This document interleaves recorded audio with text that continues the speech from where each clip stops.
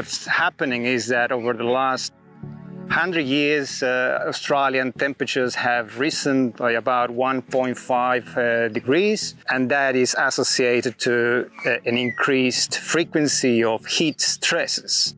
Those heat stresses usually take place around flowering of the main season sorghum, causing a lot of flower abortion and reductions in grain yield. That can be quite significant. So one way to get around that is to try to avoid that overlap between the periods of the year where you have those heat stresses and the flowering of the crop.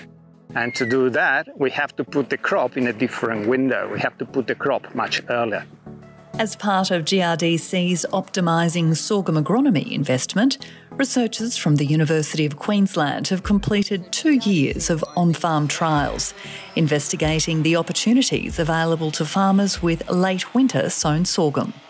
Here we are at the Gatton Research Station of QDAF, and what we have here is very much one of the multiple sites of a large network of trials that runs from the Liverpool Plains up to central Queensland, that is looking at what happens if we sow a summer crop, sorghum, in winter. Doing the sorghum much earlier increases the frequency or the chances that you're going to be able just to have a second crop. And that is extremely important because increases what we call cropping intensity, which is highly related to farmers' profits. Some of those treatments in the early sown will be harvested before Christmas, whereas this spring sown will not flower until the first week of January.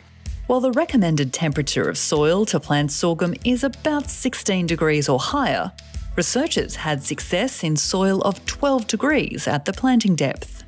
In the winter sown sorghum, we really need to look for that increasing temperature and make sure we get the seed right down deep into really moist soil, because it will take 2 weeks to germinate and get out of the ground, 2 weeks or even more.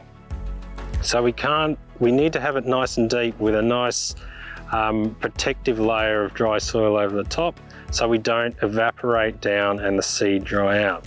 And the researchers have found that for an early plant, seed quality is critical to get uniform establishment. What we need to do is we need to be able to predict good quality while the seed's in the bag, not when it's too late, it's already in the field. So we've been looking at conventional tests for seed quality, the proportion of germination, as well as vigour tests. So how long does it take to germinate? Do the whole lot of seed germinate at the same time, or are they staggered? And what we're continually finding is that those seed lots that germinate quickly and uniformly are the best vigour test for early sown sorghum.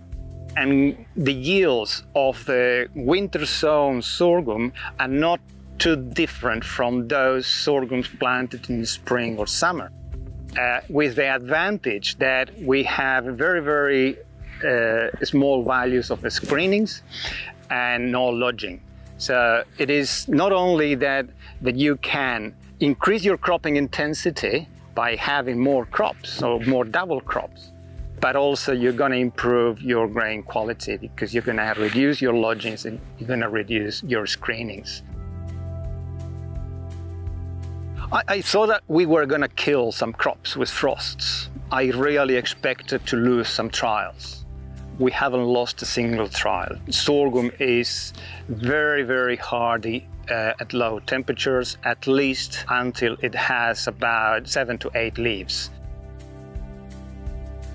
Not only were the trials fruitful across a large cross-section of environments, management styles and utilised seed genetics, the data collected from across trial sites from central New South Wales up to central Queensland showed a 60% difference in yield from the best combination of hybrid population and time of sowing and the poorest.